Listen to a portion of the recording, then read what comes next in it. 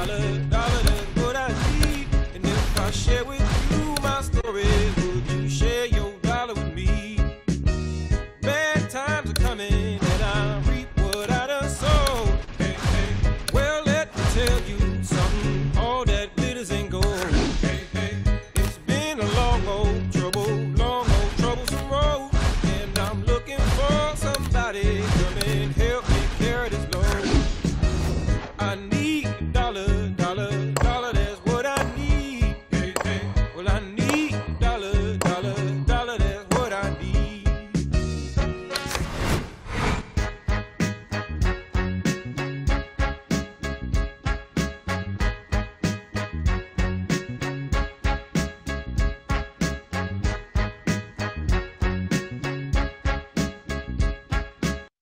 Ladies and gentlemen. Good evening, everybody. Joe Tessitore and Teddy Atlas welcoming you to the Metro Manila Arena. We're here in the Philippines. Our main event should be a good one tonight. 10 rounds among light heavyweights. This should be a really good matchup here tonight. All that energy that we saw, it almost boiled over at the weigh-in yesterday. Now it gets to explode here in the ring. And his opponent across the ring with a record of 54 victories, with 40 by knockout and 7 defeats, from Pensacola, Roy Jones Jr.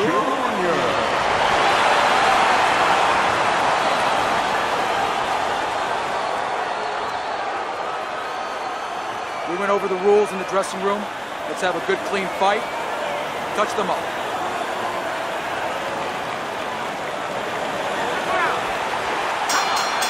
Round number 1 is now underway. All the talk is done. It is simply time to fight.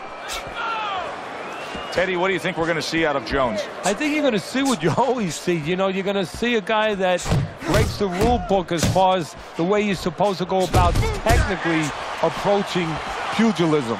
But I think you're going to see speed, you're going to see power, great reflexes, great sense of anticipation, and you're going to see a little cockiness. Look at that combination by Express. Good looking right hand after he got hit. Teddy, obviously we have a matchup that the fans love, power puncher versus power puncher, but if you're one of the two trainers, what are you thinking? Well, I'm thinking about defense. If I can be a little bit better on defense, my power's not going away. I'm still going to be okay in that area. Halfway through round number 1. Combo lands to the head. Back to the body. Return to sender. He gives him back one of his own.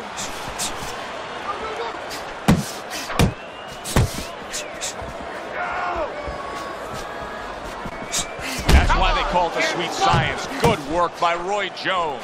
Yeah, real smart there. Making him miss, making him pay. Not able to land the uppercut. Oh, a nice 2-punch combo by Express.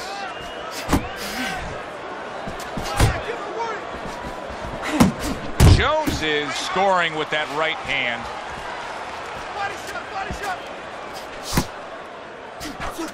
Oh, very nice. Smart counterpunch there. Yeah, that's beautiful. You make the guy miss, you make him pay.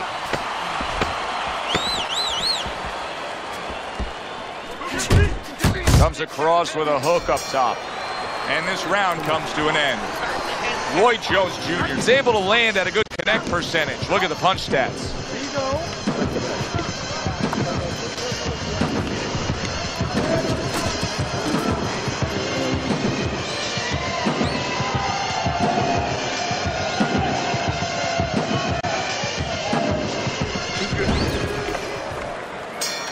Here we go. Round 2 is underway. And now we got a fight. He fires back a right hand of his own. Express is showing you that sublime skill right now with that 2-punch combo. Well off the mark by Express.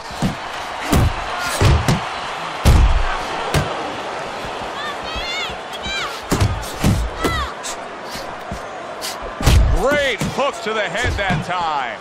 And makes that nice right angle on that hook upstairs.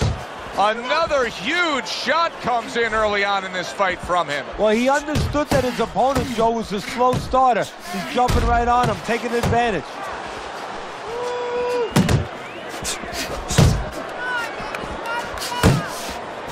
He just missed that shot up top. Let's see some more head movement. 90 seconds to go here in this round.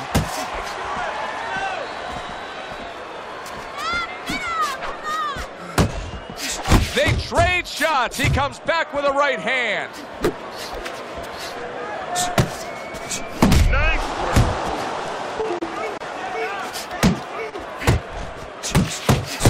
What an excellent two-punch combo by Express.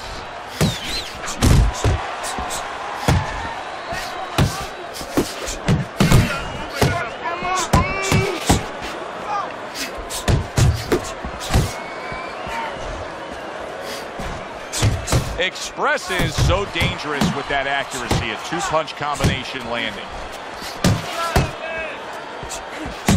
Unable to land clean by Express.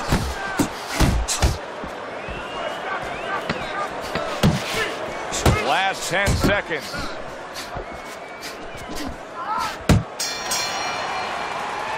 End of this round.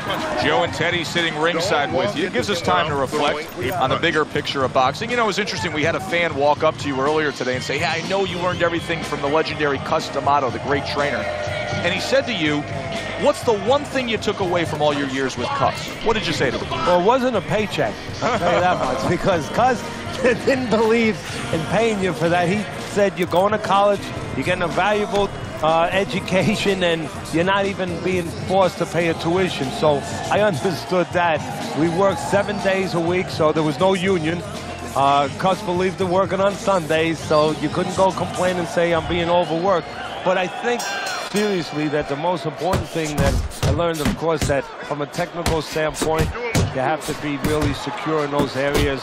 No matter how much talent a fighter has, you have to teach them right, teach them the fundamentals, but mentally. You have to understand that a fighter's really always under fear. And you have to understand those dimensions, those parameters. And you have to be able to find a way to get in there, understanding how he feels mentally, and understanding how that can impair his judgment, stop him from doing simple physical things. Very accurate two-punch combo by Express.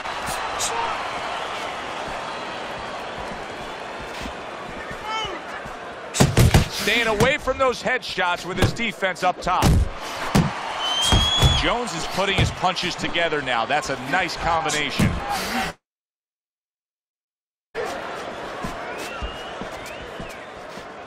Coming to the halfway point of this third round. Good right hand.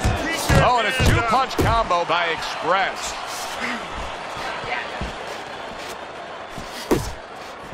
What did we learn about Roy Jones as an amateur, about what he brings into the ring? I mean, the guy went 121 wins as an amateur and racked up as many medals and honors as he could. Well, I'll tell you what we learned about Jones. Very gifted, tremendous talent, speed, and power. Great mix of the two.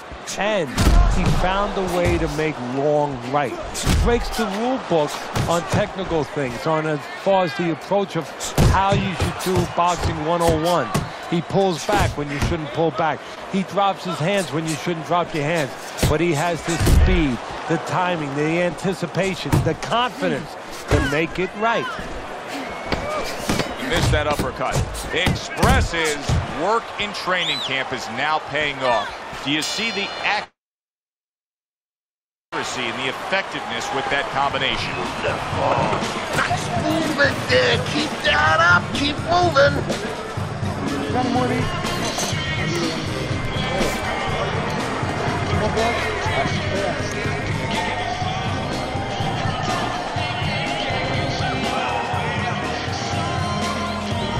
We open up round number 4 here. Let's look at Teddy's scorecard, where he's up 2 rounds to 1. I like his work rate, Teddy. You know, he's not landing all the time clean, but it reminds me a little bit of some of the old fans used to say to me, Teddy, Marciano, we love Marciano, you know, the Rock. He used to hit guys on his arms. He wasn't hitting them clean, but he was breaking their blood vessels. Excuse me for being so graphic, but he was breaking their blood vessels and they couldn't keep their arms up by the time they got to the 8th, 9th, 10th round. That's kind of the way this guy fights. There's the headshot, but he parries it away. Jones has got to figure out a way to do something different here. I mean, I know he's committed to being a counterpuncher, but right now he's giving rounds away. Yeah, he is, because he's waiting for things to happen that are not happening. You know, he's laying back, he's waiting for the guy to walk in. See, to be a good counterpuncher, an effective counterpuncher, the guy has to come close to you. But his opponent's staying at a distance. He's not giving him anything to counter. Reaching the halfway mark of this round. That is it right there. I mean, that's what impresses the judges, the three-punch combination by Express. Able to land the hook to the head.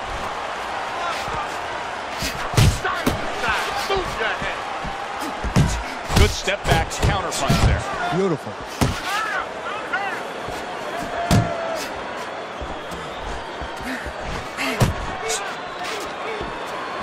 Express is doing well, sticking to a game plan on the outside.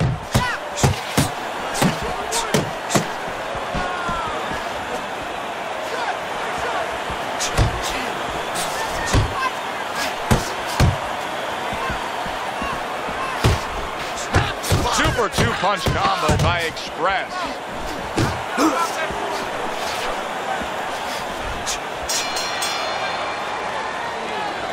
Kirkland, don't stand in front of him. You have to double the jab. All right, look, he's timing you.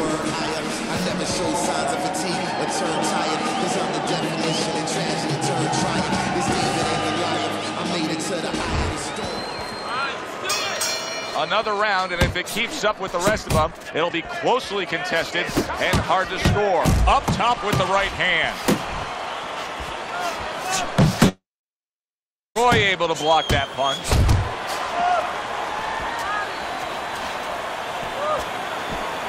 Looks to the head. Lands flush with the two-punch combo by Express.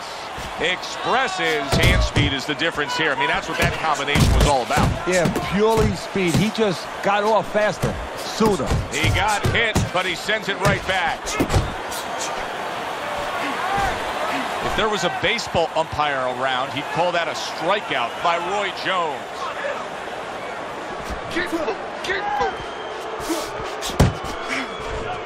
Use the jab.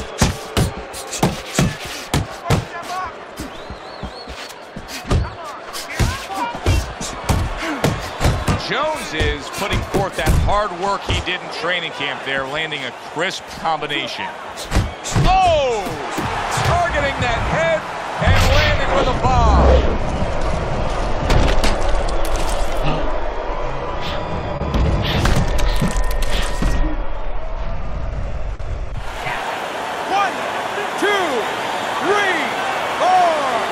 So after being knocked down, now some major questions to be answered by Roy Jones Jr.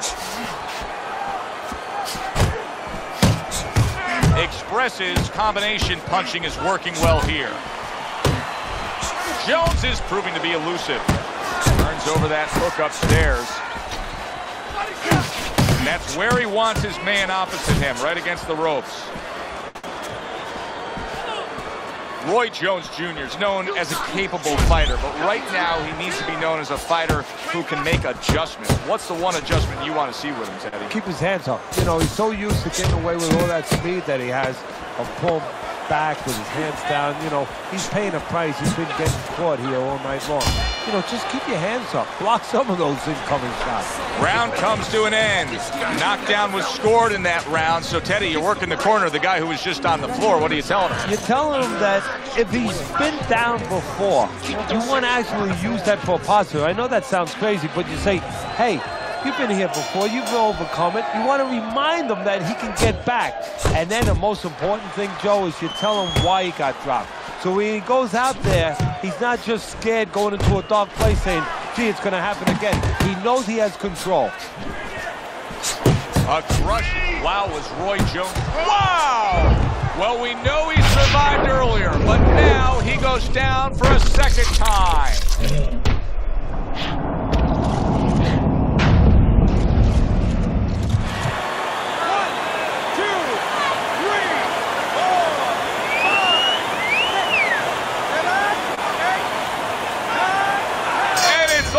over. Jones is smashed, and he can't get up. Unable to beat the count. Ladies and gentlemen, by knockouts, your winner, Express.